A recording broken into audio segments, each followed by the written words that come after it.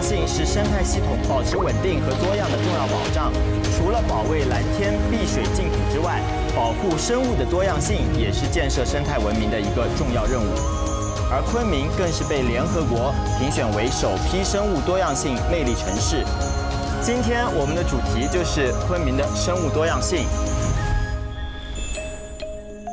你们就要和3位博物的老师一起展开一场生物素描竞赛。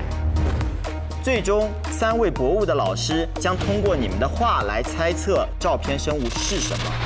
老师猜对的越多，那么这一队就是今天的获胜者。在之前的任务中，大家已经完成了昆虫和植物的绘画临摹。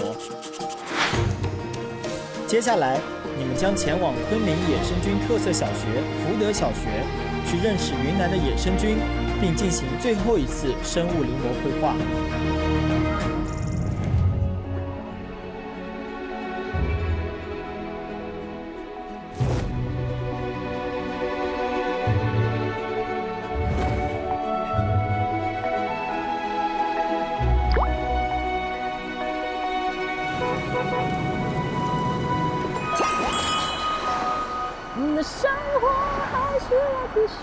这歌好熟悉，不就《武林外传》吗？你那时候很消瘦哦。我马上也会消瘦，瘦了之后，我有几个言情剧要去演。偶像剧，演偶像的爸爸。书圈天才。爷圈吧。到了。你好，校长，你好，你好。欢迎欢迎欢迎欢迎！你好，大家好，我是福德小学的校长，欢迎大家来到我们学校。校长好，校长好，校长好。来，请跟我来。我们这一所学校的办学特色就是云南野生菌，在我们校园里面有野生菌文化节，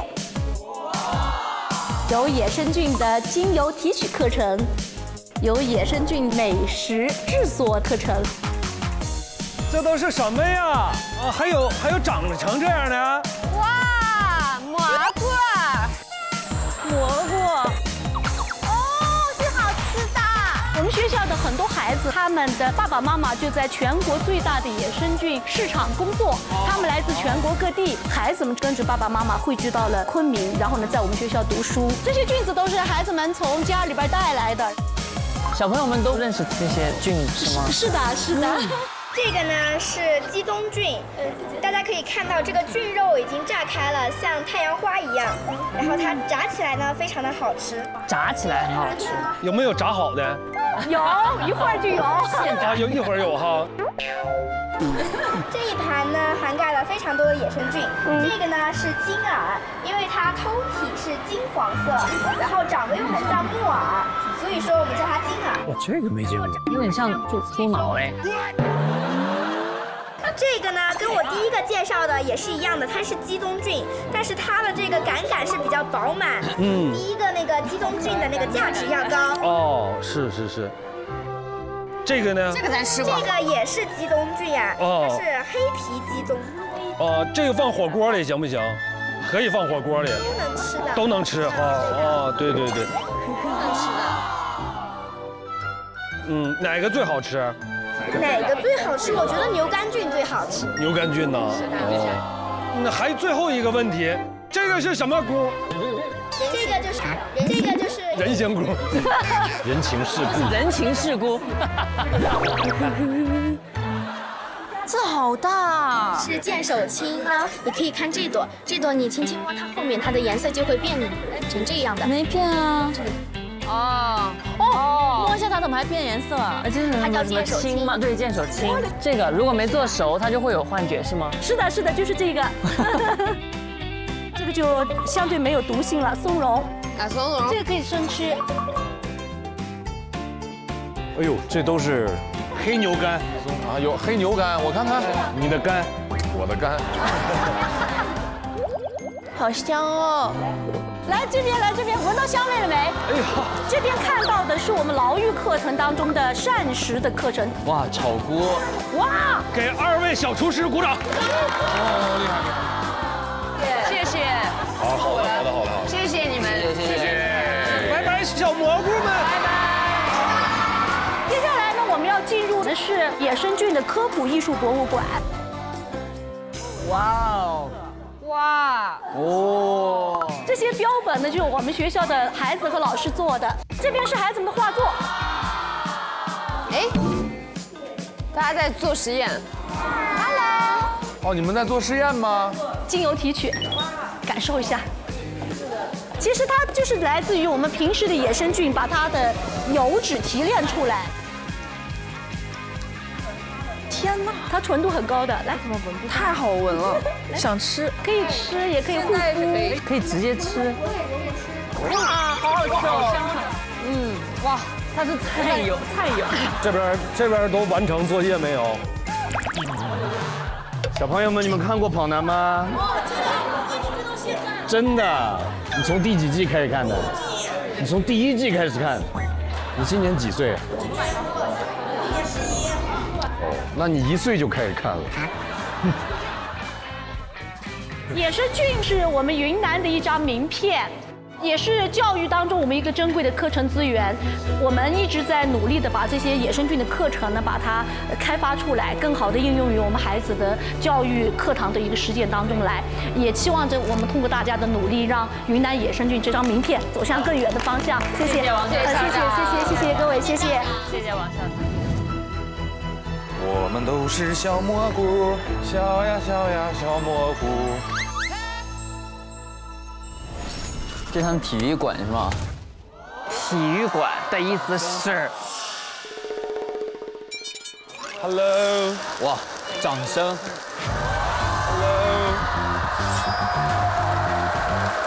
，Hello，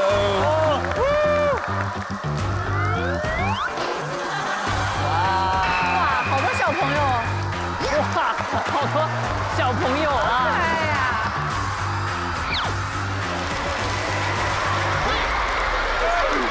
沙溢哥，捣蛋鬼，谢谢孩子们雷鸣般的掌声，欢迎我一个人。欢迎我们各位成员来到福德小学的体育馆。云南的野生食用菌约900种，品种之丰富占全国的91%，有世界野生菌王国之美誉。各位刚刚应该也认识了不少野生菌，接下来你们要挑战的任务叫做成军结队，请来领取任务卡。成军结队，成军结队，2个队伍的成员依次出发，将自己队伍的菌子放到格子中，率先把4个菌子连成线的队伍获胜。像五子棋那样。对。我们2个队伍对决，采取3局2胜的方式。最终，我们就根据3队的胜负关系来决定你们这个环节可以获得的临摹绘画的时间。好的，来吧，我们有请他们两队先开始。第1名、第2名，我们第3名，我们最后。凭什么呀？我们第3名，我们最后。商量一下呀，什么战术嘛？我们要挡他们吗？还是我们就自己先？得挡啊，肯定得挡啊。我第一个，我先放脚上，就3条路出发嘛。可以。挡了就换路，挡了就换路。先放中间这4个。没有，要不就先放这俩，要不就先放这俩。因为中间这4个是可以竖着的，也可以横着，也可以对角线，也可以，就咱们的几率大。这我真的这一刻非常明白。可以了，来吧。来吧，2队准备。黄队和白队第1局，加油，凯哥。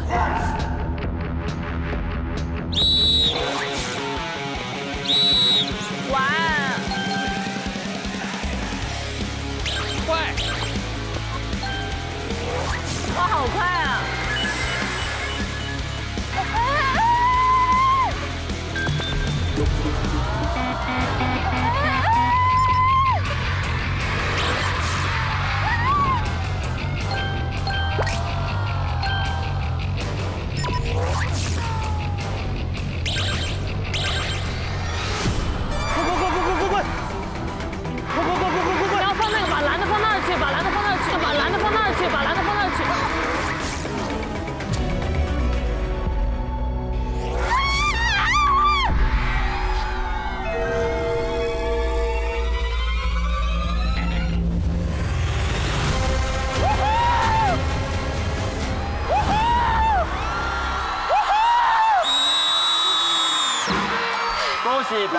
先下一城，目前1-0领先。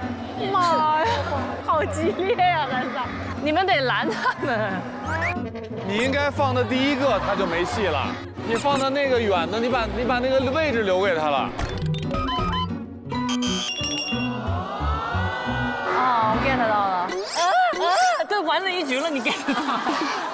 这我真的这一刻非常明白，非常明白。我现在懂了这个规则了，我刚才其实没咋懂，我气死了。 3局2胜，第2局，请两队就位。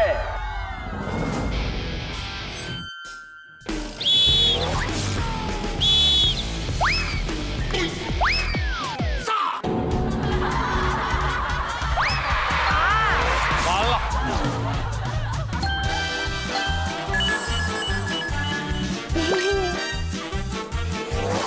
拦截，是拦截。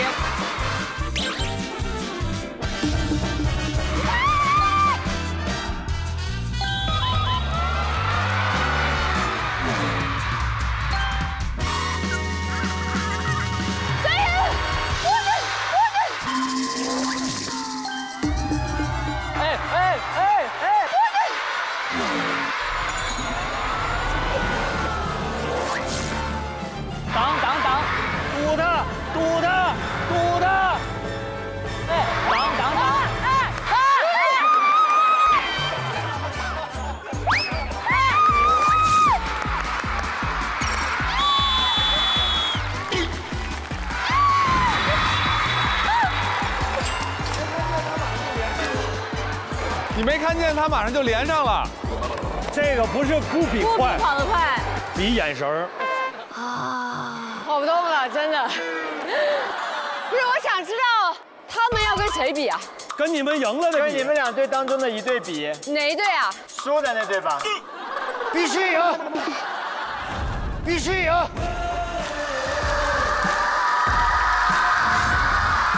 成军绝对第3局竞赛。 过线了！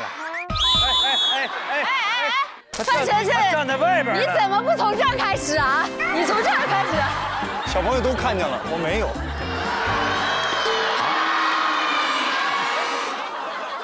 准备。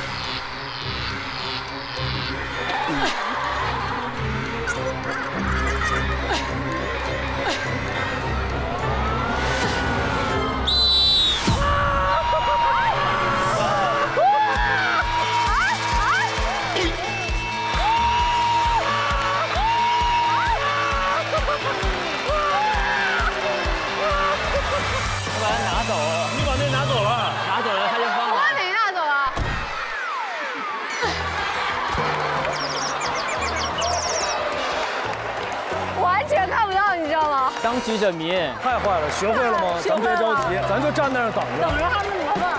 恭喜黄队在这局的对决当中获胜。那接下来中队请出战。我们就挡，慢慢挡。来吧。中队和白队第一局，请准备。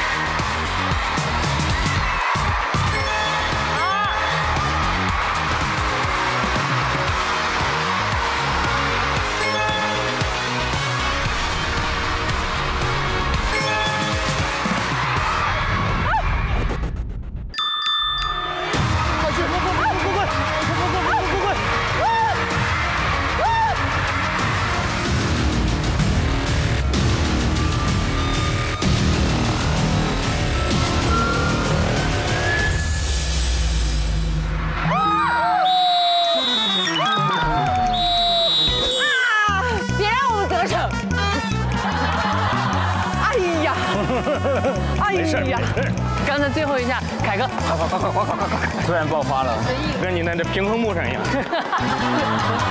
我要推进到第3步，不，第3棒任务更重哈。你先，我第1棒，我第1棒。你先吧。好，你先吧。中队白队第2局，请准备。走。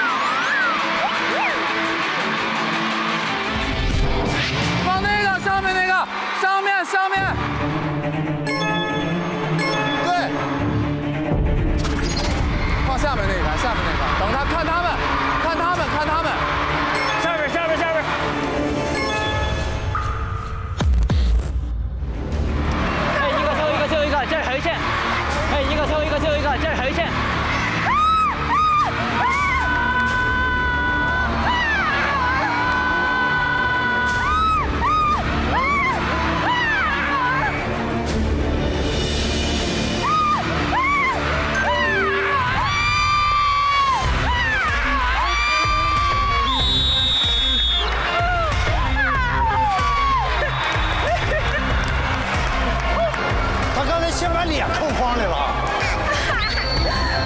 恭喜白队胜出。那接下来就要进行的是棕队和黄队的对决。来吧。在游戏之前，大家喝点康师傅无糖茉莉绿茶，补充一下活力吧。这个康师傅茉莉绿茶真的很好喝，最重要的是真无糖，而且它是零糖、零代糖、零能量，很健康。你喝就喝，能别挡我镜头吗？我在你面前很久了，是吗？黄队和棕队的第一局，请准备。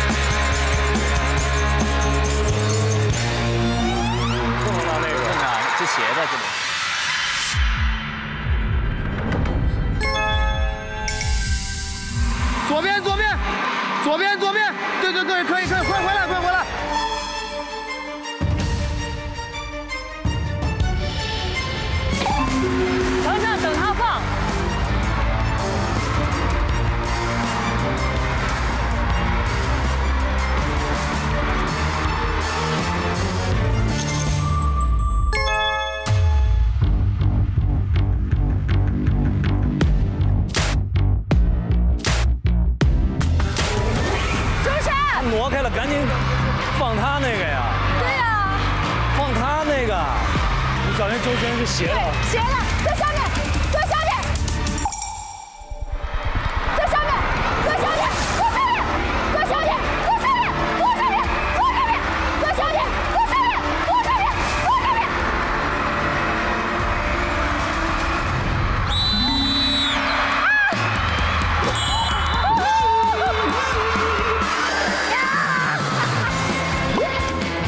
恭喜黄队1比0领先。往往斜的不好看啊，你注意点，他们愿意用斜的，对，他们愿意用斜的。中队对黄队的第2局，请准备。3、2、1。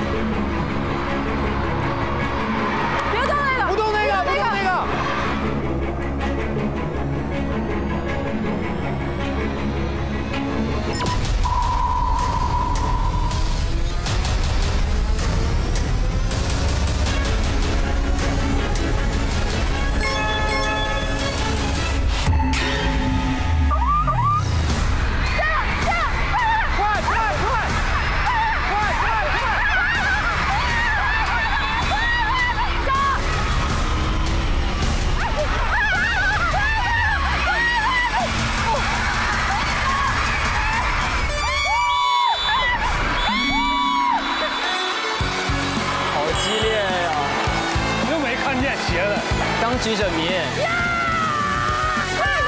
好激烈，太牛了，别的。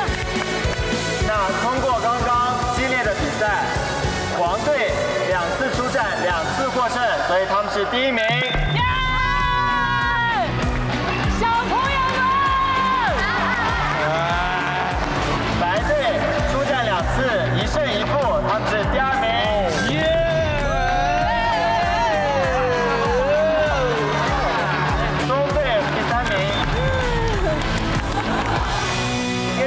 你们要临摹绘画的就是世界上各种有特色的菌子。这是什么呀？菌子啊，这已经是道菜了吧？怎么得换颜色了？是吧？这也不能，没法画颜色。好难啊！是菇类吧？都长得一个样子，这只能靠颜色呀。我们标一下颜色吧。我的妈，这都是些啥？这一轮的画画计时开始。无所谓，画个萝卜就行。你要不要把绿色周边填一填，意思意思就行。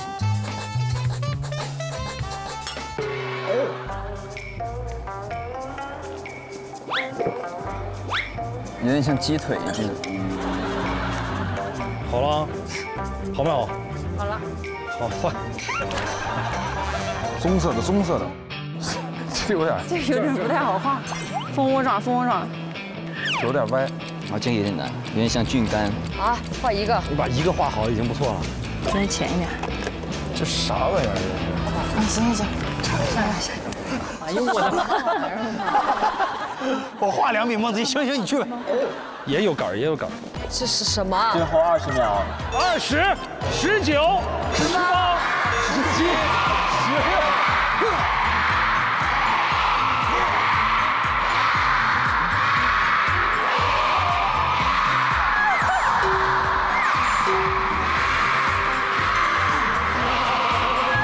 哎呀，我天哪，孩子们，嗓门真大呀！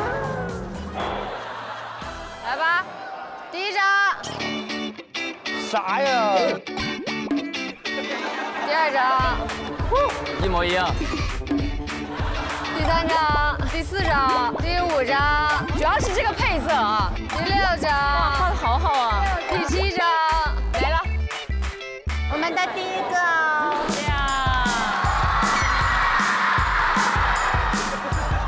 第2幅。小朋友太捧场了吧！第3幅。这个哇，我实在过不去了。第4幅。第5幅。第6幅。第7幅。第8幅。第9幅。来，举起来，预备，开始，走。我一讲。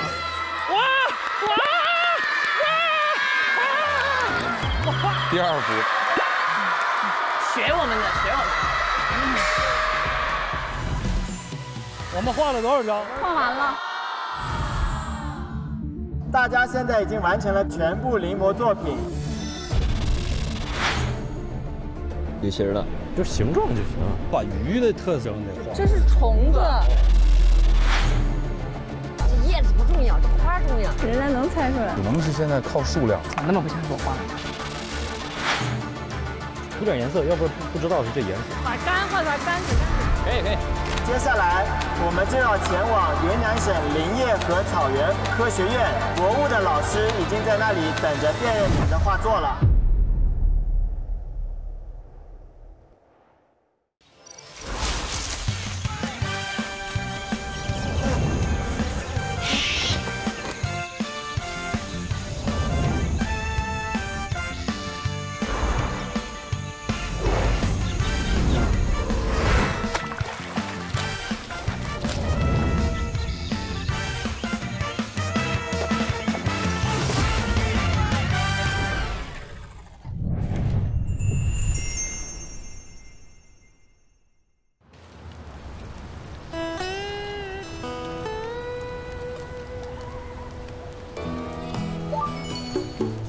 哇哦！哇！往哪走啊？来，在节里。欢迎大家来到云南省林业和草原科学院。大家白天所临摹的图画都已经张贴在了旁边。中队多一些。哦，他们怎么画这么多？我们要以量取胜。那接下来就让我们有请博物杂志的3位老师，通过辨认画作，猜出临摹生物最多的一组，就是今天的获胜队。好。老师好。加油！老师加油！老师加油！哎，其实画的不错哎。哦。所以他看着中队的说，其实画的还不错。我们是白队老师，我们画非常好。画的不错，画的真不错。真的画的都挺好的，就有的特征非常明显，对，有的非常明显，比预期的高。我觉得这个画最像，这我画的，大概一眼其实都能认出来，尤其是第一个。你看这个脸像谁？有人说它像成龙，因为它鼻子很大。这种虫子它的颜色很红，又有点像个关公，所以它叫人面鹑，但是它正着和反着，它其实是2个不同的人脸，非常有意思。这个特征画的也很明显。然后第2个这个是长尾大蚕蛾，尾巴很长，身上的尾突啊，然后还有它翅膀上的这些眼斑啊，包括触角啊，其实这些特征也很明显。老师全认出来了，我一眼就能认出来它是什么，因为它在南方的城市里很常见，它名字叫龙眼鸡。那都是我画的，老师知道了有多传神了吧？这第2个不明显吗？老师，我连那一圈都画出来了。你这天牛，你这也可以说是蟑螂啊！真是。这种昆虫其实生活中很常见到，花坛里啊，或者在路边见到它的时候，经常把它当成蜂鸟，因为它会悬停，然后一个很长的嘴去吸那个花蜜。这个浮游的特征也很明显，这是一个非常有诗意的昆虫啊，既浮游于天地，渺沧海之一粟。我们那个菌啊，都是按颜色画的。好，我来看一看。我觉得你们这个都画的特别好，是不是特像？蘑菇都画的特别好。就第一个猜出的就是这个蛋巢菌，它形状就像一个小鸟窝，然后里面放着很多个鸟蛋，这抓得非常的好。像这个鬼笔特征就非常明确，因为鬼笔就是一类形态很像毛笔的蘑菇。大青蛰伞特点就是它的菌盖就像一块雪饼一样，上面有很多的麻点，这个也表现得非常好。这蘑菇都画出了这个蘑菇的精髓。是的，是的，确实是这样。有没有那种简直就是呼之欲出的画？有非常呼之欲出的，比如。这个挺呼之欲出的哦，和望兰非常像的，简直是踏出来的。鸟头的这个形状都画出来了，半边脸很好猜，画的也很好，这个特征非常明显，只有半拉，都在半边。对，名字里就有特征的，就说明它特征非常明显，画的就比较好猜。华盖木这个可能是受照片误导了，因为他把这个花被片画成黄色的了，所以我完全就没往那猜，因为它基本是个白色的。这张照片吧，其实就非常难。其实它有9个花被片，画成乱七八糟一团了，这就猜不到了。这题挺坏的，考完您们考我们。刚才人老师说了，考完我们了之后，现在考他们。说你们挺坏呀，两边考。中队的成绩是4张昆虫图片，老师全部都猜出来了。哇！10张花卉图片，老师猜出了4张。10张菌子图片，老师猜出了8张。所以你们最后的得分是16分。蘑菇猜出了8个。你太牛了，你能猜出8张？没有，画的真的很好。哇，老师可以了，姐。可以，你4个也都猜出来了啊！哎呦我天哪，太完了！您猜出几个？完了，我成绩落后了。猜出几个？我不知道，我猜出了几个。植物猜出4个，也行。对不起。失去了握手机会。谢谢老师，谢谢岳老师，感谢。真是。黄队成员，老师成功答出昆虫1种。这第一种。花卉2种。2种这么少吗？菌子7种。哇，行，谢谢老师，谢谢，辛苦。我感觉有种不想再去看。明了，我们只画了18个。在白队的画作中，我们应该有10分吧？昆虫成功猜出了5种。哇！全对，全猜了，厉害。花卉成功猜对了3种。菌子成功猜对了3种，总计11分。没事，第二名。好，我们也感谢3位博物的老师，谢谢你们为我们带来了这么有意思、有意义的科普故事。请3位稍作休息，谢谢3位老师。好的，谢谢。好，谢谢。拜拜。再见。谢谢老师。今天我们所有的画作，老师能猜出最多的队伍就是中队。咱赢了！天哪！哎呀，这掌握一门才艺多么不容易，你知道吗？那我们有请裁判为中队送上我们今天的奖品。什么东西？小黄金，朋友们啊！真是啊！哎呀，哇，金叶子。其实为了保证今天相关内容的准确性，我们在筹备的过程中邀请了林科院的3位老师作为我们的顾问，他们分别是云南林科院的副研究员周九玄博士、云南林科院研究院景月波博士，以及出演大象斑马线视频的云南林科院昆明树木园副主任施莹博士。也感谢3位在筹备期间为我们做出的贡献。谢谢老师们。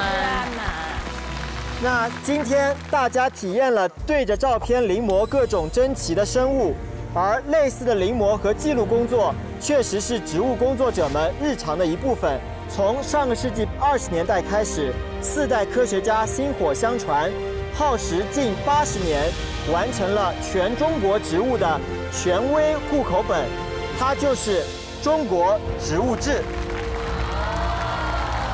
中国植物志。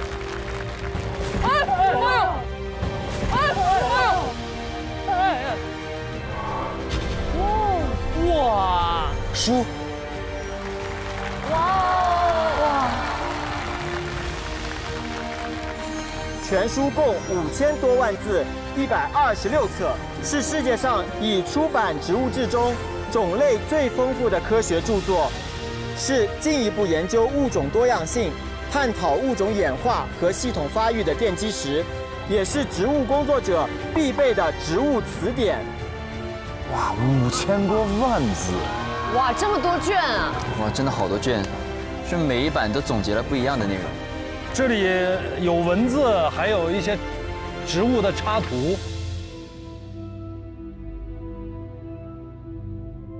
陈说山川之本源，尽名草木之所出。中国植物志不仅记载了中国的植物，更凝聚了数代植物学者的心血。如果没有精确的记录，一种生物可能在不知不觉中消失。那时，我们不只失去了一个名词，更失去了认识它的机会。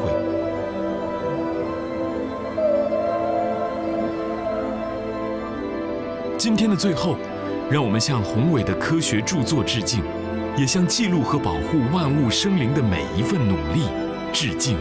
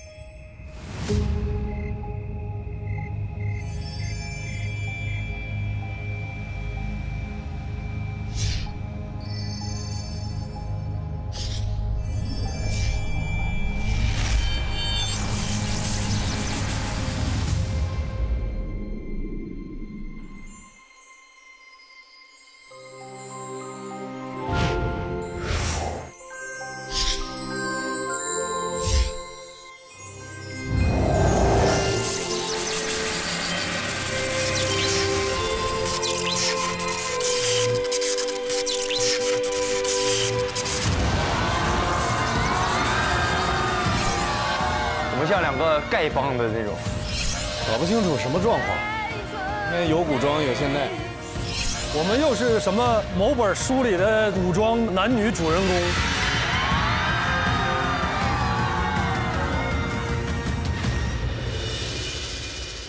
你们来自何方神圣？穿得如此奇怪。你们是我们的仆人吗？大水牛，大水牛。不是，不能这样，不能这样。大水牛。你们看过那视频吗？哥哥在拍戏呢，在那儿遛弯，然后旁边那粉丝大水牛，旁边说他大黑牛，结果叫成大水牛了。大水牛，大水牛，是啊。大水牛，假粉丝。就我们几个吗？对呀，就这几个人。周深有事走了。哦，对，老觉得少点什么。这么少的人，哎，我的镜头又要多了。欢迎大家来到昆明墨点世界书局。刚刚你们对自己的着装都产生了很多疑问。今天我们在书店开场，是因为你们6位都是来自于书中的人物。哦。从各位的服装风格就可以看出，你们来自于3本不同的书籍。除了你们之外，今天还有3位跟你们一样从书中出来的人物，欢迎他们3位出场。欢迎欢迎！书中出来的人物，快出来吧！哎呀！哇！哎呀！书中人，书中人。哎呀，这一看就能看出来。你这一看就跟我们一个团队啊！哎，确实，哥，咱俩这挺搭，很搭，咱俩。你肯定应该跟他应该不是一个团队。欢迎，热烈欢迎！我是白斩分堂，白斩分堂，分舵的，分堂，有见面了啊！那二位很帅啊，你可以回书里了啊，你回去吧。不是，我是留洋回来了，没去书里。你哪个队的？你来吧，一看就是我们这队的。你这个穿着有点像50来岁的，就差个眼镜花镜了。你这确实，今天早上要给我了，后来说看不清反光，就摘了。欢迎我们今天的3位嘉宾，欢迎氧气女孩卢昱晓，欢迎。我从小就被家里送去巫风训练，但是逢年过节或者庙会灯饰，我都会回来，在众人面前露脸。我是妹。欢迎。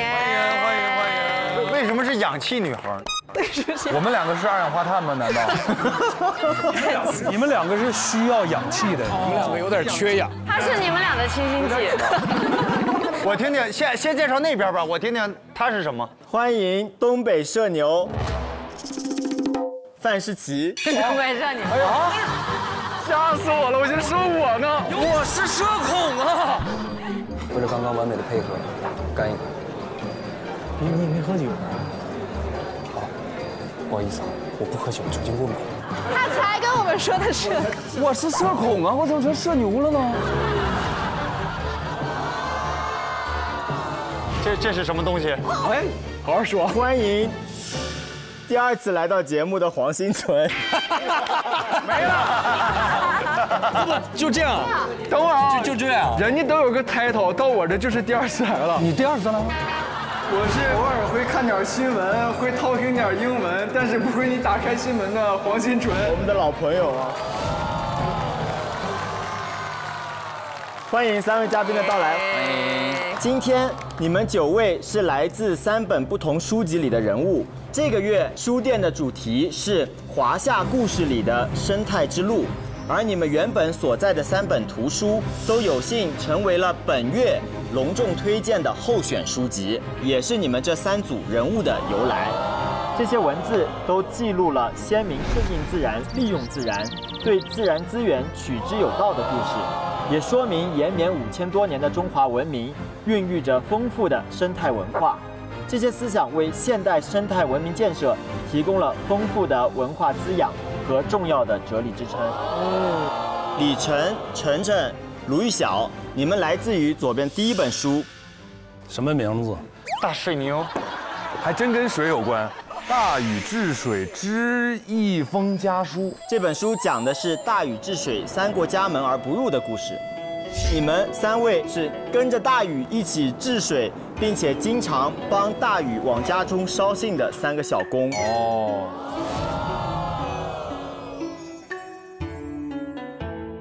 郑恺、白鹿和黄新纯，你们来自于中间这本。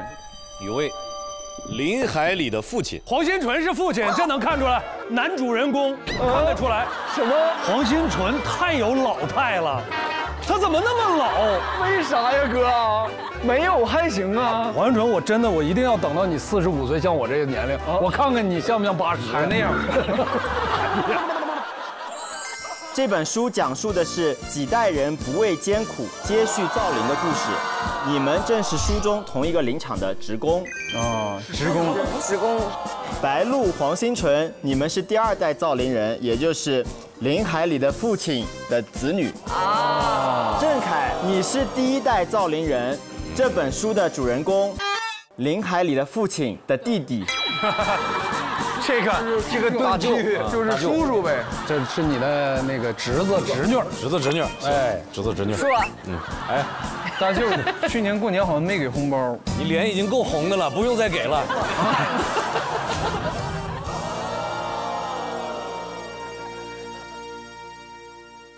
翻开我们的时光长河里的鱼群。哎呦，真诗意啊！这个名字。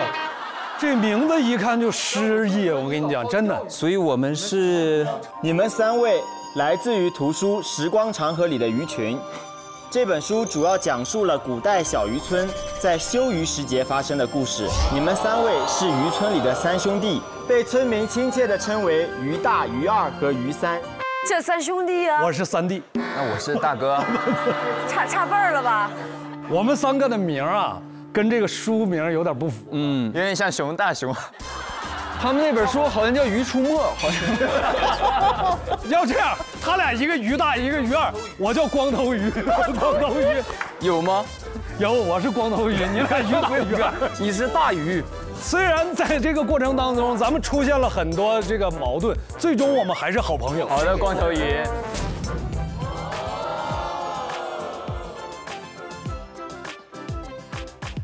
今天我有鱼大鱼二，我很有信心。今天你们9位的目标就是要让自己所在的图书成为最终的隆重推荐图书，让你们的故事被更多读者看到。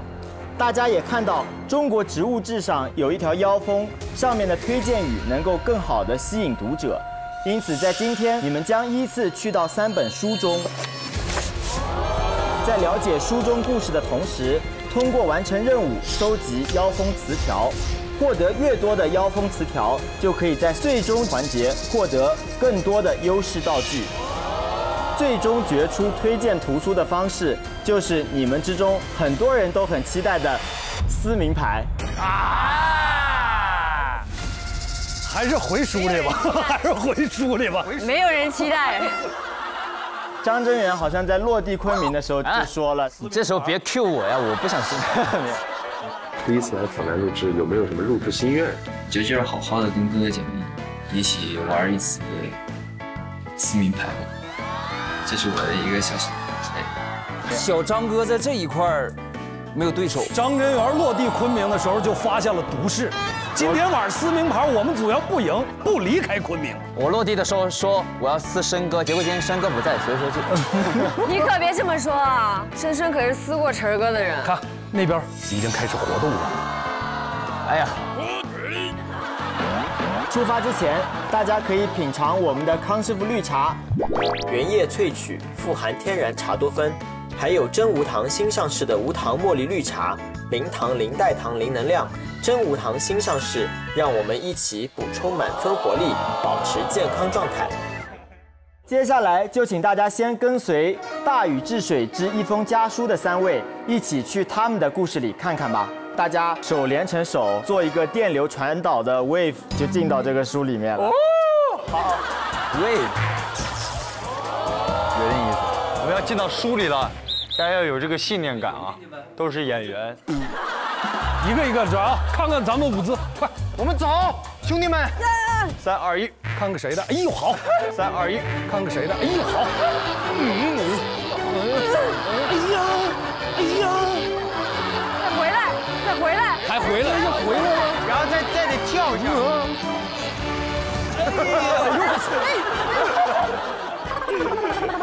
可以，我今天就干这事儿了，我只往书里钻。我希望后期我们这是有特效的啊，这要没有特效，我们可太傻了。多多少少给你们花5毛钱给做个特效，要做出那种时光拉丝的感觉，那种。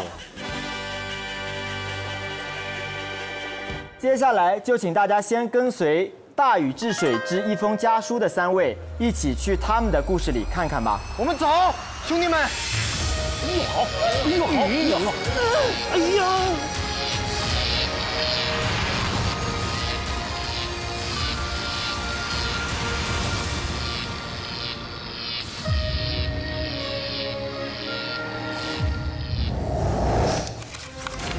在遥远的古代，洪水泛滥，人们深受水患之苦。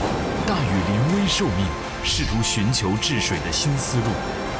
因为忙于治水，大禹3过家门而不入。这天，3位一起治水的伙伴帮助大禹捎去了一封家书。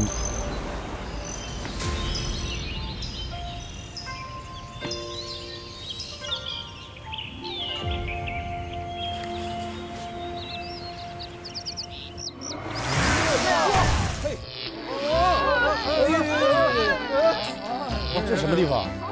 这是哪儿？这是我们的生活的时代。由于这2年跟着宇哥一直在外面治水，经常不回家。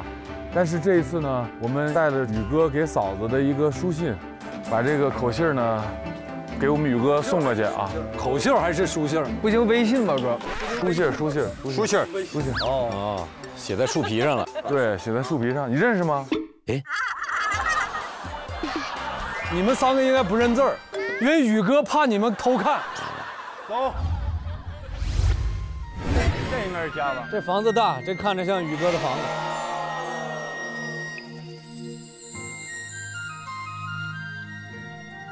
这应该是嫂子，你看这衣服不一样。哎呦，大宇的小兄弟们来了！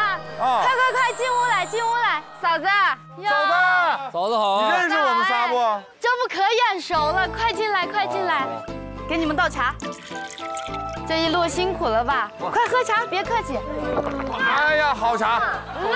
好香啊！这史康师傅茉莉绿茶吧，零糖零代糖的。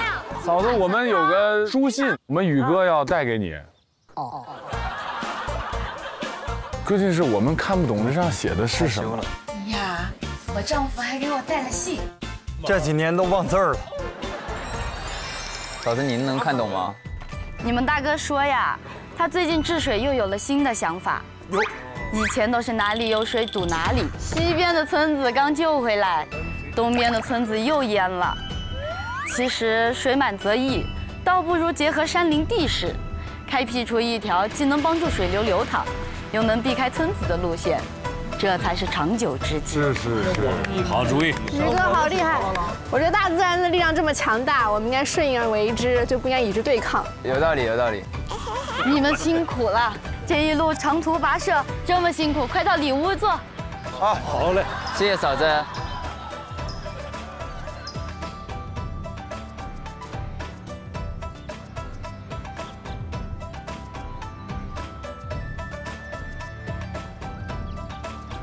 这啥呀？这啥呀？嫂子让我们里屋休息。这是什么？大禹历经13年，最终治水成功，其三过家门而不入的故事也被后人传颂。大禹的要疏不要堵的水利思路，也体现了中国传统文化中尊重自然、利用自然的生态理念。那接下来我们就将在这里进行第一个任务，请来领取任务卡。去。是我吗？氧气女孩。暗中较劲，多名成员在场地就位。任务开始后，房间灯光会不断开关，灯亮时所有人保持静止，灯灭时成员可以在黑暗中抢夺玩具，并用其拍打对手的脑袋将对方淘汰，最终将留在场上的队伍获胜。拍打对方的脑袋。对，黑的时候咱们是有夜视的，能看到。对，有多黑呀？怎么拍打是？哎呀，啥都看不见。啊，确实挺黑啊！这么黑啊，这么刺激？对，就拿那个打是吧？就拿这个打。每一次对决由2个队伍进行比拼，同队的2个成员都被打到头淘汰之后，就留在场上的那个队伍就胜出了。但是如果你打到队友，队友也会淘汰。是在黑暗里打？在黑暗里打。那不很容易打到队友？那我们请蓝队和棕队。程程来，行。谁来？你们来。好。蓝队、棕队，请准备。我油门给了，出去，退回到起点。范丞动了，那腿一直动呢。丞相，你这个姿势怎么？蝎子摆尾是吧？完了。白鹿他就在你斜后方，一个大巴掌，大嘴巴子，一个大巴掌就过去。Hello, it's me. Yeah, it's you. It's you. 打到了吗？没打到我头。没事，咱后面还有一个氧气女。还有一个。快给氧气！呀呵，好，抓住。快，我动了，我回去，我动了。没动，快打了！你别打我身上。先打那个玉晓。抢不到啊，你根本看不见在哪儿。算了，这太灵活了。这个一点不灵活，快打他！弄倒！还没打着呢。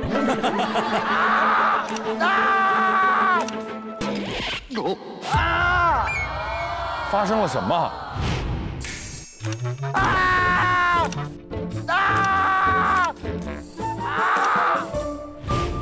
一脚！救命！晓 out。对不起。快把头伸起来。怎么转了一圈？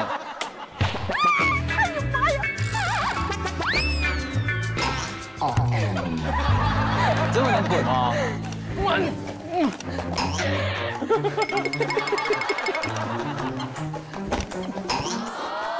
好像被逮住了。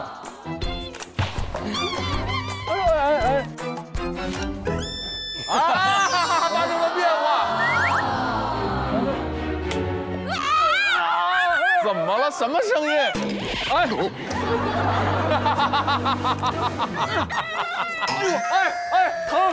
疼哥，疼！哎呀！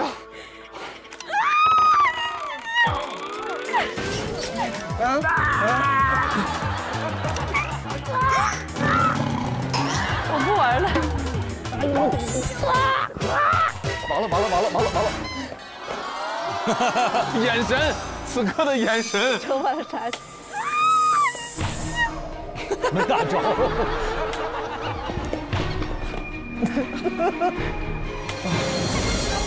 白鹿被打到了头了。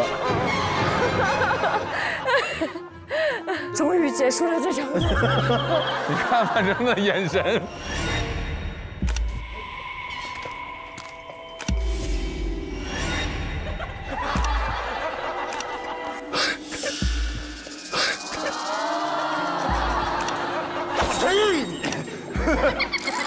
怎么感觉是个恐怖片啊？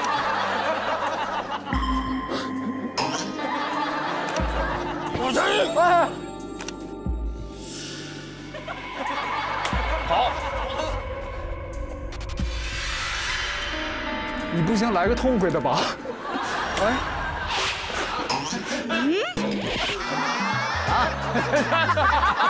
王金川，你好狼狈啊！不要怂啊！不要怂！哎呦！打着了！范丞丞胜出，那这一局就是蓝队胜出。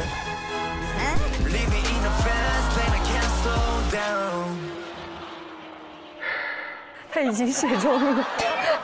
谁？妈呀，你这是！哎，你哪位呀？你是那个男团的成员吗？不，我氧化男孩。哇，太夸张了，融化了，真是。我的天哪！我第一次看这么爱流汗的人，真的。汉堡包。汉堡包。行，下次抬头有了。那我们接下来就请白队和蓝队各派2名成员出战。你们俩上。那我们我跟真源。我这一趴的素材应该是够了。你不是够了，你是够的了，你别整。你主要抢，我主要是给你防人啊！我给你帮我抱住晨哥。对，我给你拉人啊！白队和蓝队，请准备。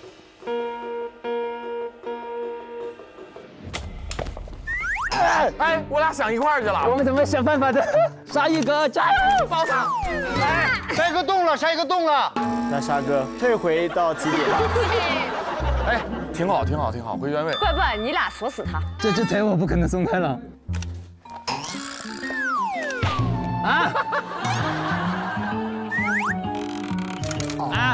我怎么感觉我们被动了，沙溢哥？被动了，被打错人了。打怀里了。还你，那可不能还你！想什么呢？怎么打怀里了呢？先把他解决。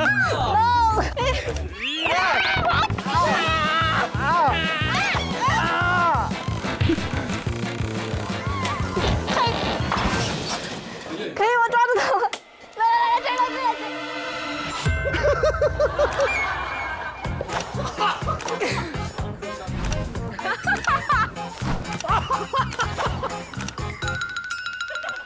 感觉跑不掉了。打到了，打屁股了。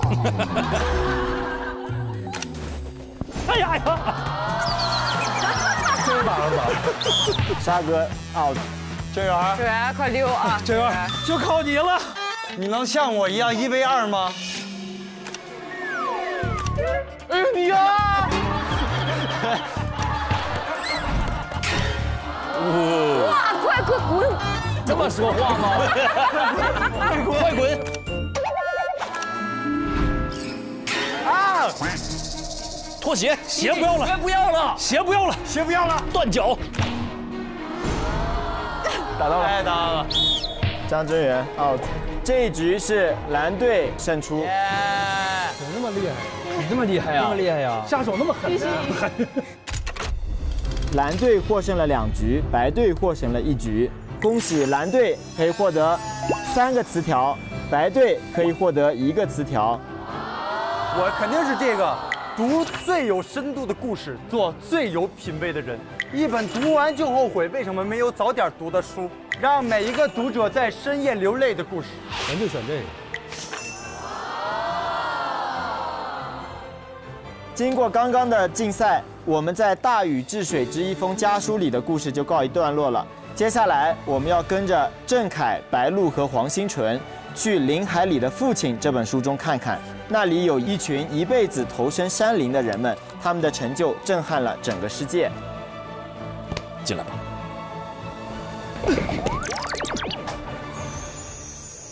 林海里的父亲讲述的是上个世纪80年代的故事。这里曾经是飞鸟无栖树、黄沙遮天日的高原荒丘，生存环境恶劣。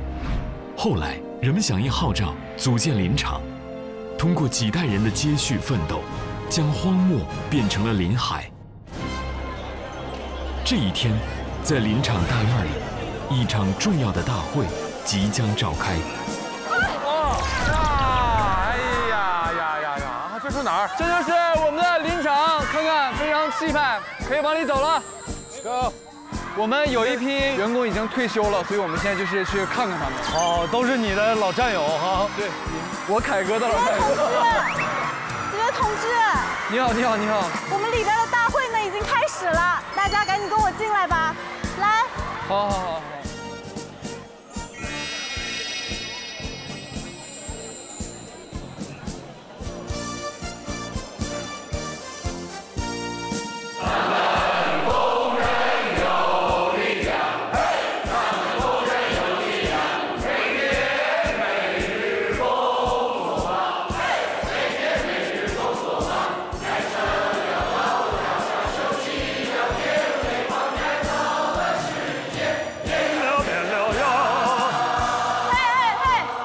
发动了列车，轰隆隆地响。好，升。再来一遍。下面我们的仪式正式开始，有请厂长上台发言。厂长。不是你。啊，有人啊！不好意思，不好意思。职工同志们，今天是个值得纪念的日子，有一批老林场人几十年如一日，造林护林，将自己的青春和汗水献给了我们脚下的这片土地，将曾经的荒丘浇灌出绿色的生机。接下来，请为他们献上鲜花和掌声。好。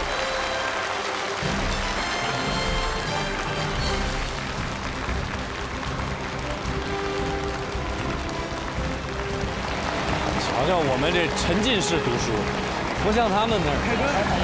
我也有啊。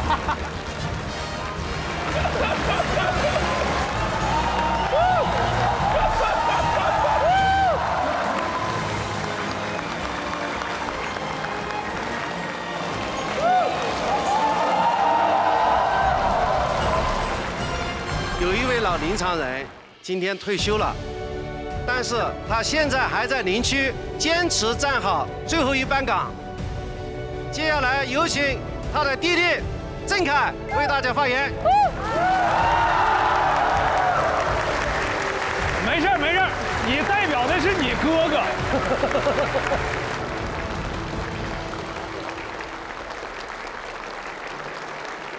感谢大家的到场，我哥今天因为工作原因没有到场，特地托我来给大家念一封发言稿。不是托我，是我写的。在林场工作了30年了，刚来的时候这里还是荒原，我们还是个小伙子。后来林子里的树越来越多，鸟也多了，树一天天长高。哥哥也有了家庭，我看着我侄子还有侄女儿渐渐长大，现在孩子们即将接替哥哥这一辈，守护这片山林。希望他们能够继续建设绿色长廊，壮大这片林海。好。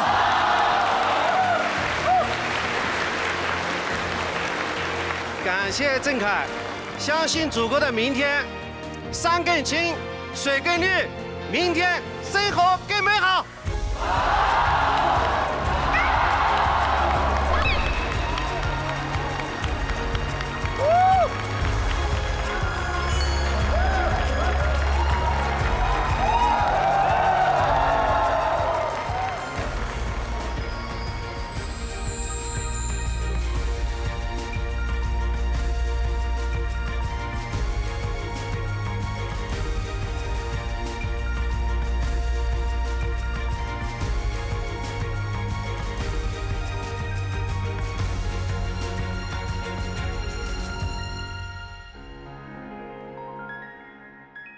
大家刚刚参与了一场隆重的仪式，刚刚经历的一幕就是很多防护林建设者的真实缩影。接下来我们就要进行一个复古的游戏，请来领取任务卡。去吧，氧气女孩，我们都需要氧气。你看这俩缺氧的都是。一闪而过，一名成员进入小店，将5样物品穿戴在身上，然后在门后反复移动。什么玩意儿闪过去了？其他成员仔细观察他身上多出的物品，并拍剑抢答。假发、镜子、拖鞋、戒指、苹果。回答错误。率先说出5样物品即为成功。哦，懂了。是我的脑子不好吗？我没听懂。就是这意思。我在这儿带个东西，然后你要看我身上多了啥？哦，多了点幼稚。我们最终累计得分最高的队伍可以获得2个腰封词条，第2名获得1个腰封词条，最后1名没有词条。哦。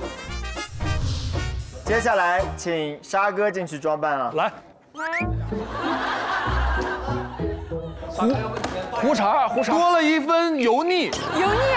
还没装扮呢，还没装。年龄。等会儿我好好装扮给你们啊。抓紧时间，别催啊！快点！炸！这什么啊？再来一次，大哥，求我，求求你了！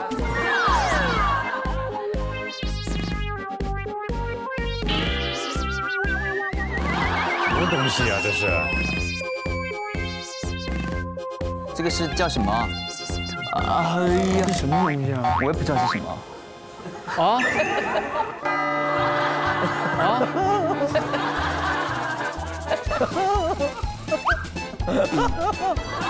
谁呀？我就这么玩，我告诉你，你们5个，你们能整出5个来，我都服你们。哎，他们开拍了，沙哥。我拍。他只有4个。假发、黑丝袜、晨儿哥的脸，还有一个弹簧玩具。弹簧玩具。还有一个呢？没了，他只拿了4个。不可能，我是那玩赖的人，我是那玩赖的人。以及油腻。这什么？没有第5个。不可能，我是那玩赖的人。哥，你要不你给自己队友点信号？不是你们求我。队友都得求你吗？快！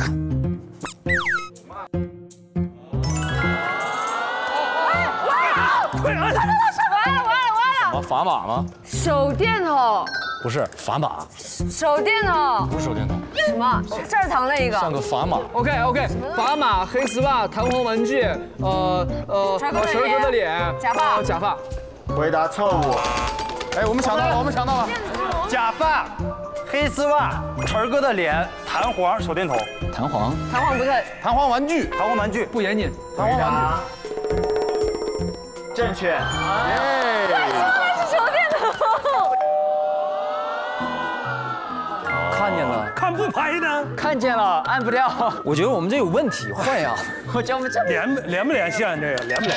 你看我们就不玩的时候可好使，刚怎么灵敏度100%？我刚刚都这样按了。只要一玩，我俩就怎么拍它都不亮。我们，凯哥，请装扮。哇塞，自己都笑了呢。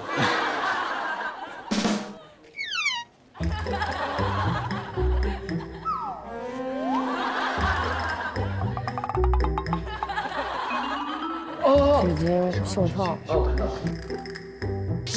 女生这边看这个，我们这有秘密。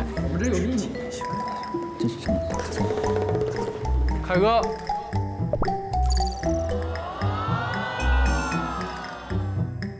是发卡吗？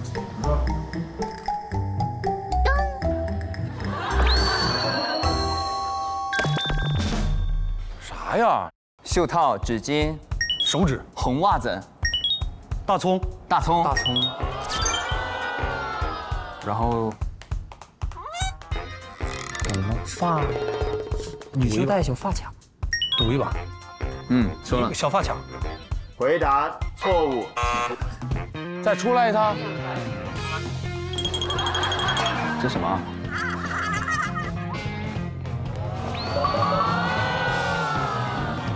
纸巾、对不起，请看灯。卫生纸、袖套、大葱，还有一个发插，就是插头上。那个插头发的那个叫什么？这个灯怎么发簪簪子，还有一个红袜子。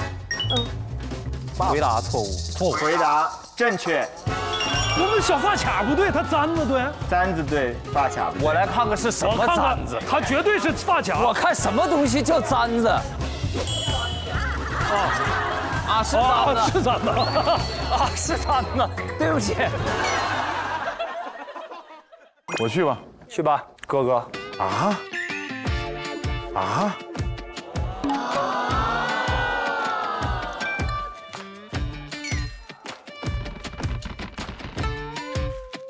你看啊，你有答案，你扒拉我手速贼快。扒拉你。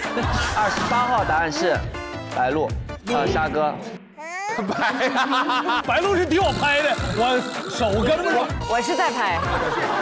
晨儿哥，请展示。哎呀，这么快！眼镜、马桶塞。我看看是5样吗？是。手雷。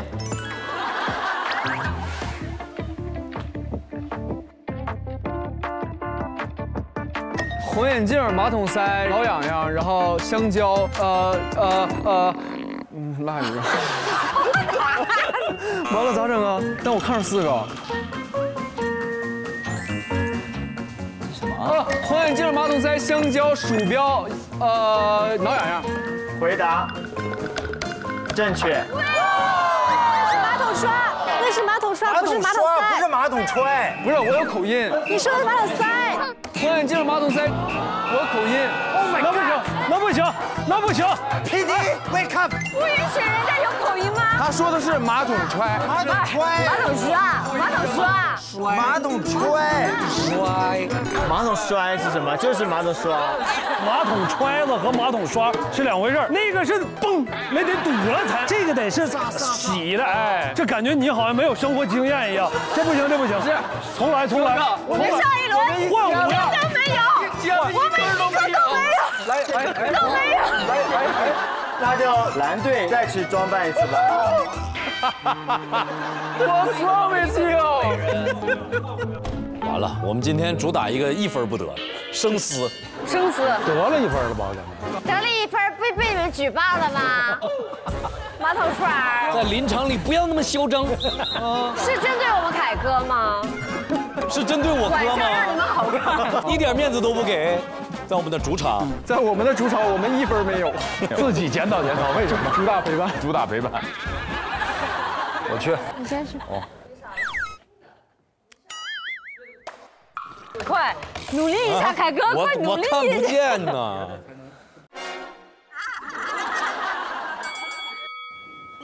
哎呀，请晨晨进行展示。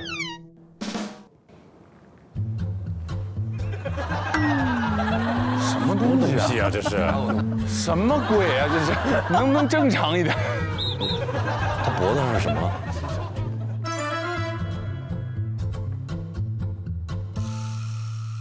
脖子上是什么？啥玩意儿？再出来一下，我看看。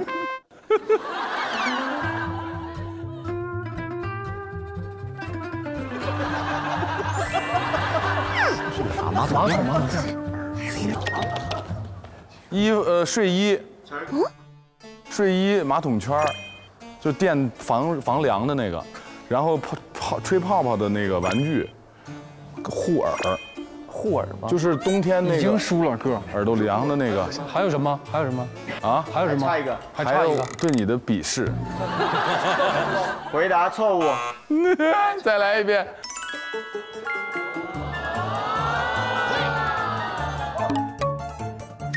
哦，耳机，哎，耳机，拨浪鼓，吹泡泡的，然后马桶圈，小孩的秋裤。回答错误。耳机，哎，我们这怎么按不亮呢？耳机，小孩衣服，等一下，朋友 ，Look at this，Look at this。凯哥作答，让他说，他不一定会。拨浪鼓。马桶圈，吹泡泡玩具马桶圈，还有那个别瞅了，哎，你别瞅了，晨哥，别瞅了。睡裤，小孩的。还有一个啥来着？耳机。还有一个就是那个不是耳机，还是一个耳套。回答错误。哎，耳机。小孩的秋裤，啊，拨浪鼓，吹泡泡的马桶垫。回答正确。哎，我们这个答案就是这样。答的就是秋裤啊。第一个哪个错了？哪有耳机？是耳机吗？不是耳机，不是耳机，不是耳机，他们答错了，我答对了。他也说的耳机啊，他也说的耳机。那不耳包吗？我答的是耳罩吗？耳罩，我是对的，他是对的。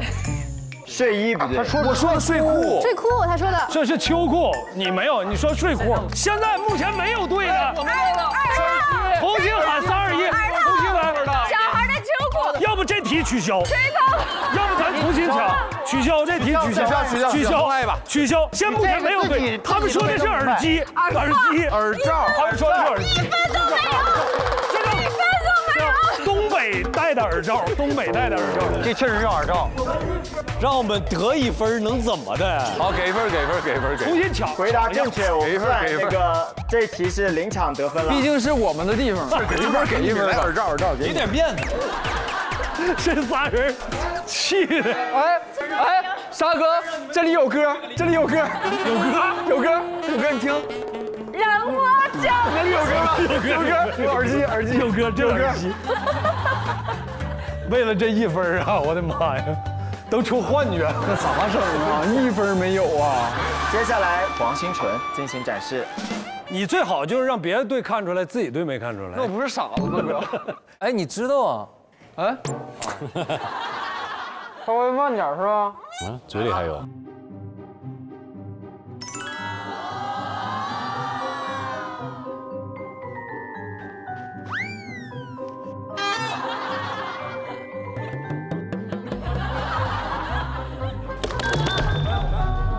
饼干、蚊香、发箍、鞋垫儿，还有一个什么？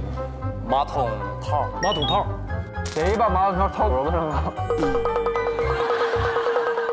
回答错误。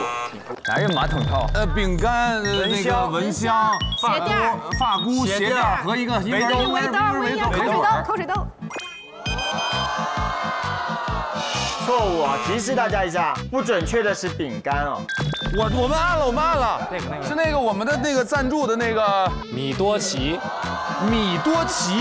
香葱牛排味馍片对。5个答案完整的报出来。馍片围兜、鞋垫、蚊香和发箍。回答正确。米多奇。刚刚星辰拿的是今年和我们一起魔力奔跑、出奇制胜的新合作伙伴米多奇烤箱馍片。产品有8种经典口味，年销量60亿片。在很多消费者心中，说起米多奇就代表了馍片这个品类，是一款大众非常喜爱的产品。香酥好馍片就是米多奇，大家可以品尝一下。香酥牛排味儿，我的最爱。我跟你们说啊，米多奇老有魔力了，就一个字儿，好吃。张元就看你了啊，咱们队，咱们队必当第2名。认真看啊，这分必须得啊！来，最后一题，张真源，请展示。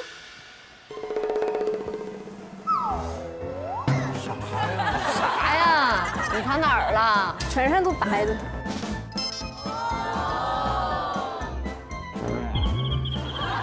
啥？真源啊，你稍微多露一点，我也看不出来。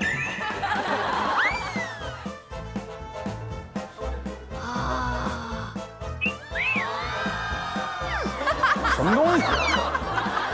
嘴里是什么？嘴里是瓶子吗？嘴里。哦，那个知道了，换一个。你这样我们看不见啊。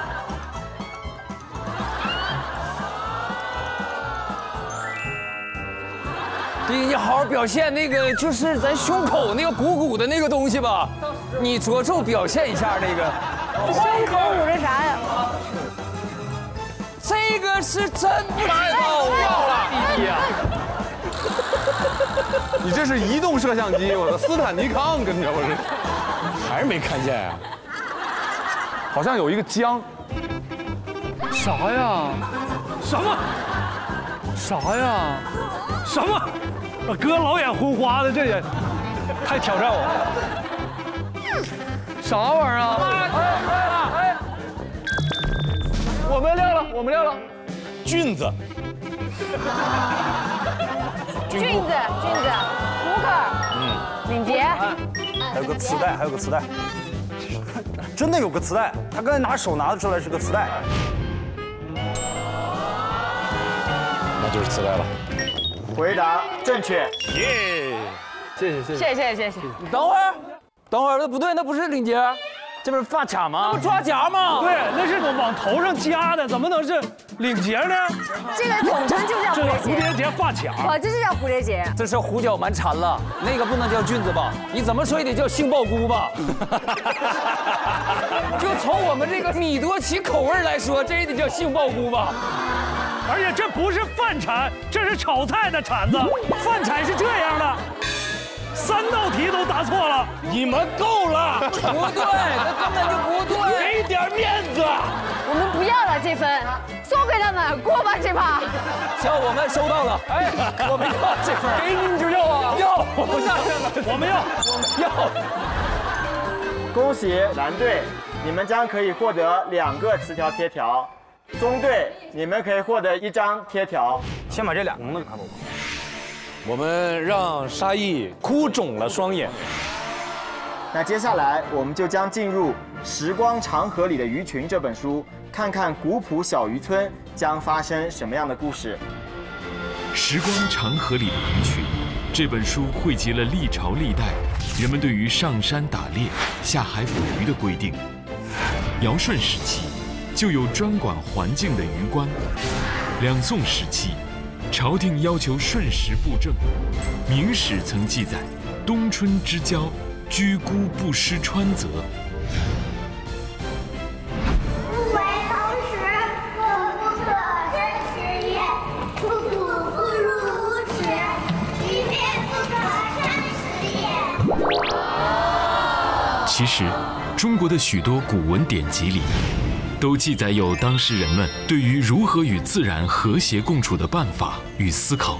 中国在夏商时代就有关于修鱼的规定，战国时期，孟子就谏言梁惠王要顺应自然规律，才能国富民强。这些尊重自然、利用自然的方法和思想，历经1000年而不衰，在当下这个时代，再次焕发出华夏文明智慧的光芒。这里是，欢迎来到我们小渔村。为什么你们小渔村的向日葵都垂头丧气的？因为休渔。因为休渔了。休渔，它也休渔见人了，是吗？休渔见人。好美呀！地方挺漂亮的。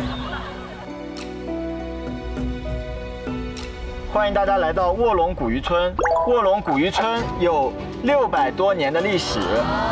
大家在刚刚村子里面看到的建筑，都是按照明朝的遗迹重新修建出来的。哎呦，明朝的遗迹，哦，哎呦。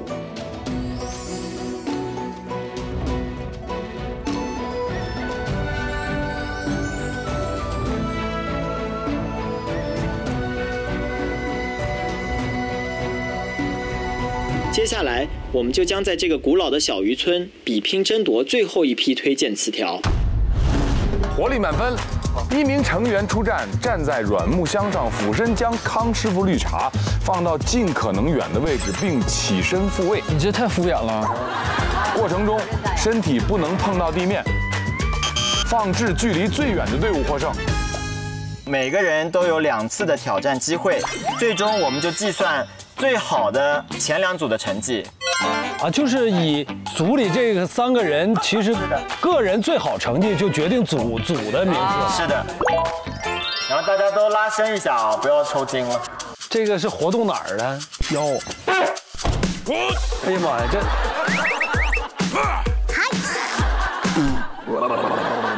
开始吗？开始呗，让他们先上。好，按积分最高的先上。你们主场，你们先来。行，那就由白队先来吧。这么草率吗？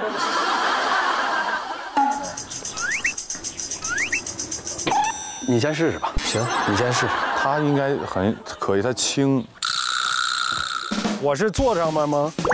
骨头没事吧？就坐上。骨头没事，但我感觉哥好像多多少少有点下不去啊。我使点劲儿了啊！这哪儿发力？大腿后侧。大腿后侧跟小腿。腰不使劲吗？跟腰有关系的话，就没这么弱了。哎，你手不要拽啊！啊，你手不能拽啊！对，你不能拽着他呀。拽的是裤子，没拽人呢。那也不行。重来吧。一会儿给范世鑫累死了。小伙子眼睛挺尖的。必须的。来吧，重来了。嘿。又黑又又又又又黑又又又又哎呦！哎呦，技术活！可以。1.25米。行了，歇会儿。第2次的机会我们等着。来下一组，锤哥上。哎呀！哎呀！我都没地儿坐呀，哥哥。坐了吗？我坐了。不是，我这有点不舒服，哥哥，你这硌着我了。哎，你基数太大了，他压不住你。哎呀，疼，不行。你的牙疼啊？不是，你得坐住我呀。他坐不住。他这个能坐的地方怎么那么少？我能正着坐吗？可以。哦。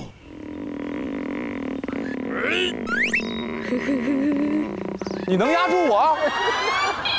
你能压住我？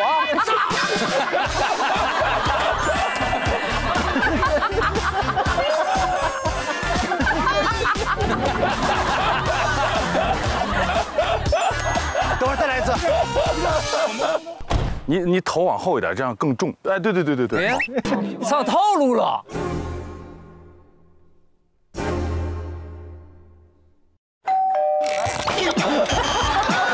下去，输了。晨哥第1次挑战失败，没有成绩。等会儿我先起来一下。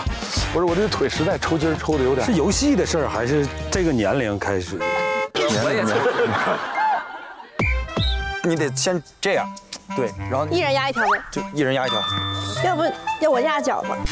可以。可以。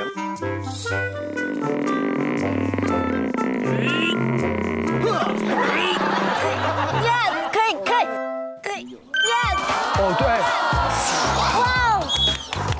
我怎么那么累啊？1.23米，还可以哈，可以。来，下一位成员。啊！这肯定压得死死的。压好啊，哥。好。我怎么感觉你要把脸贴地上？不是，弟弟手往前伸啊，手往前伸啊。哎呦我去！你干啥了？你真发力呀！我告诉你，发力的点不太对啊。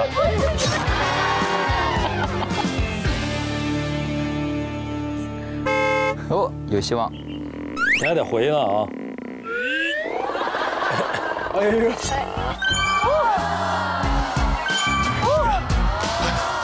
出去了，出去了！范丞丞的成绩是1.16.5米。接下来下一组，过来，给做一下。哦，我的腿啊！怎么我们队2队帮忙啊？那咋整啊？你别说，挺踏实。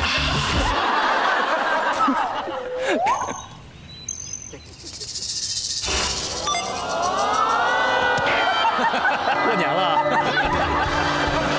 快停身，快停身！一个吧。我该能起来。对，起不来，起不来。算了，再试一下。来，我压你了。嘿，我的任务是把它够回来，是吧？我给你拿回来，来，我先给你拿回来。谢谢哥。来，你在这儿行吗？行，那就算我们成绩了。走，这好像真，哥你压住我呀！我压住呢。哦，我感觉他小腿随时翘起来。不行。等。来，再往前。哎，你怎么差一点？我压不住你吗？回吧。哎，哥别动。哇，已经很远了，我觉得。没我们远。黄星纯挑战的成绩是118厘米。下一位成员白鹿。哇，你这个坐的地方好少啊。走。哎呦，很轻松啊。哎呦，哎，可以啊。哎，立起来，回。啊，可以。可以。哇，好远啊！哇，这还挺远的，很轻松。比我差。我来，我俩一起压你吧。来吧。这样。哎，要不要？行吗？你俩坐住了吗？你俩坐住没？坐住了。坐住啊！你俩可坐住啊！坐住了。我往前了啊！走，往前了啊！得，这还不算。快等会儿，我等会儿。哎呀妈呀，这坐住啊！坐住了。行了，放这儿吧，哥哥，可以了。已经很远了，老沙。 97厘米。哎呦我去！小腿是吧，哥？疼。该谁了？支援。好。他有身高优势。哎呦！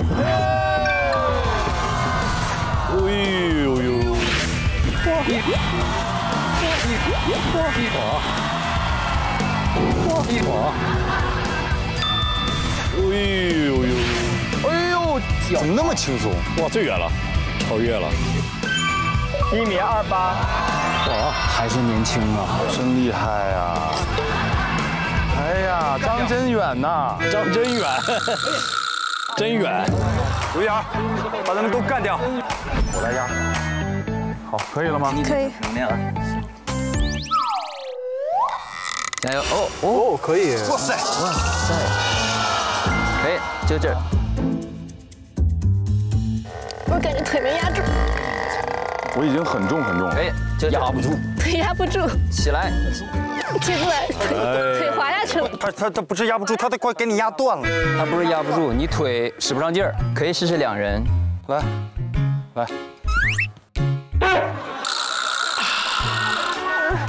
锁住。 好，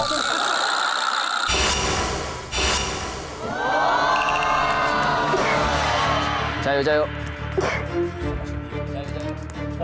也不行就不行。能不能上去？不行再上去，回去拿再往回一点瓶子。哎，对，就这儿，放这儿，我放这儿起来吧，这儿吧，我放这儿起来吧，放这儿咱们就起来。哦，不行。沙哥刚刚眼睛里都有光了。他是集体了。来，海哥。坐了啊，趴着。哎呦我天！哎呀妈，你这么压呀？哎呦我天哪！哎呀，还这么压呢？来吧啊！来吧，可以了啊。有了。这腰腹，年轻人。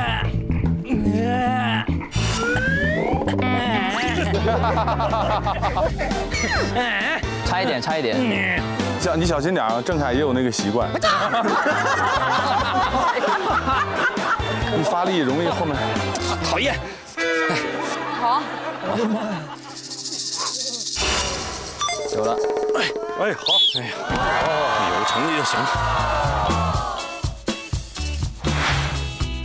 有成绩，有成绩。1.16。接下来给大家公布一下目前的排名情况。我们3个差不多哎，怎么这么平均呢？我们在每人的2次机会挑战结束之后，可以无限次数挑战其他组最远的那个距离。对，你们可以让我们先。你们不用玩，你们不用玩，你们谁超了，咱就把他灭了。谁超击毙你！咱先上，咱先上，干！来，咱俩这样，一人坐一边，这样行吗？可以。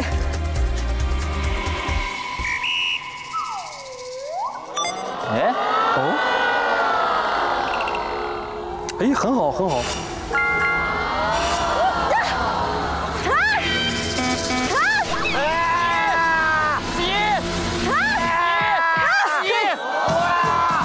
牛！我超过我了！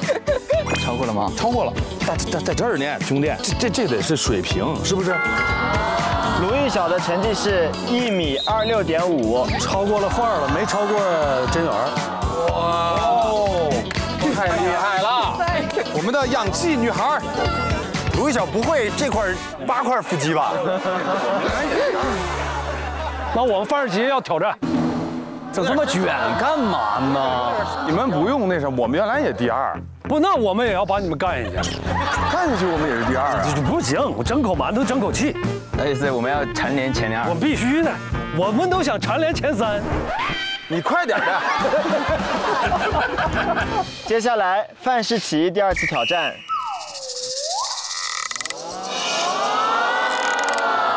哎呦！哎呦！哎呦！哎呦！超过了真源，轻松啊！我天哪，太轻松了！怎么都这样？范世琦的成绩是1.35米，目前场上排名第1。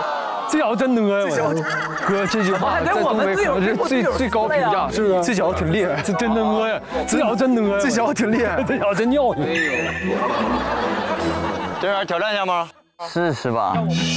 让我们队自相残杀了。对，你再试10轮，然后咱们去撕名牌，累死你。你是这个意思是吧？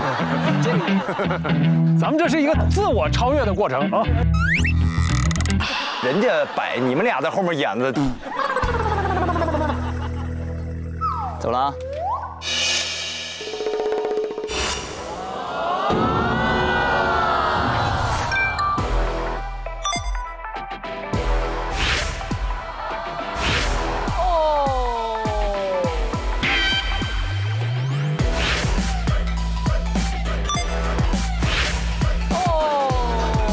超没超？哇哦！超了1厘米。真源走进我心里，胸肌、腹肌、大腿肌。文熙，你要不要再挑战一下？我没必要。我觉得你应该再挑战。不消耗了，我不消耗了。要，来一个，就差1厘米。我不消耗体力，我不消耗了。咱们已经中了他们的毒气了。我不消耗了。还有没有挑战我们张真源的？我再试一次。放马过来。我上了啊！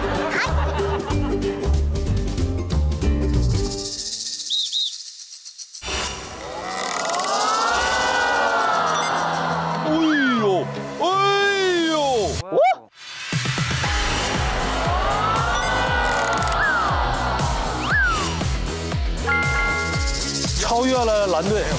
啊？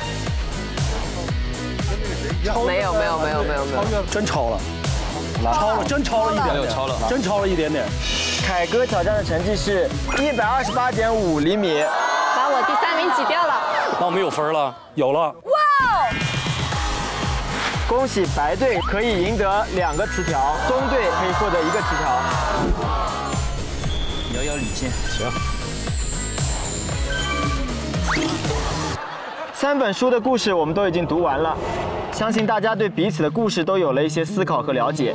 接下来你们就将带着妖风词条前往最终的场地，在那里我们将决出哪本书能成为本月的推荐图书。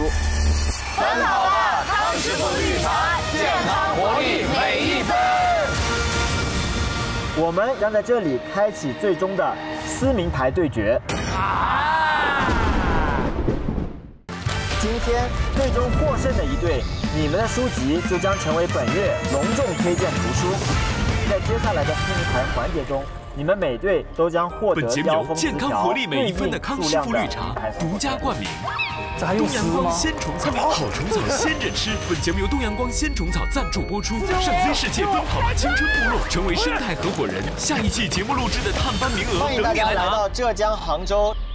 生态美是美丽杭州的底色，西湖和西溪都是体现杭州生态之美的金名片。你们在平时的生活中都是优秀的绿色低碳生活践行者。你们10位成员将分成3组，争取成为山水协会的终身会员。今天第3名的队伍，这一队还会有1名成员将面临淘汰。真的假的？淘汰的意思就是不录了。 1000-6这个数它不够拼，走你！那往这边斜的，这也太难了，完美的成型。2秒错误。欢迎大家来到山水协会的大本营山水基地。哦，鸡皮疙瘩起来了。什么？哇！又是这个，别这样！我就知道，没有这么简单。